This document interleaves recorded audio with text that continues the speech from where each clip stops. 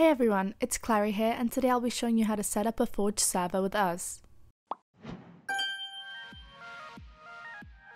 Firstly, in order to set up your Forge server and get started with mods, you'll need to head to your Minecraft Java service. It's important to note that in order to acquire Forge mods, you'll need to set your server to Java. Next, what you have to do is press the configuration tab. There you'll see a variety of options you can set up. On the left, we just have to change the type of the server to Forge. Then you select the version of Minecraft you want to set up Forge with. In this case, I'll be setting it to the latest version. If you're looking to install specific mods that require a specific loader version, you can select that here also.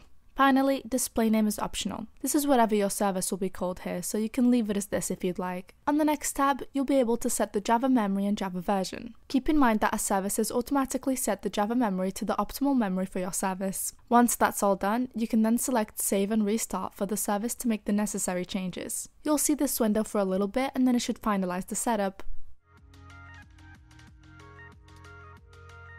Now that you have Forge set up correctly, you are able to install mods. In order to do this, all you have to do is head to the Files tab of your service. Then open up the mods folder. Here you can just drag the mods you want to install. Please keep in mind that the mods you install here have to be the same version as your server as well as for Forge. For example, my service is set to 1.21, so I have to make sure my mods are also 1.21 Forge. Once you've added mods you'd like here, all you have to do is restart the server for the changes to take effect. Keep in mind that users need to have the same mods installed in their client in order to join this modded server. And boom, you should now be able to head into your server and view the mods you've installed.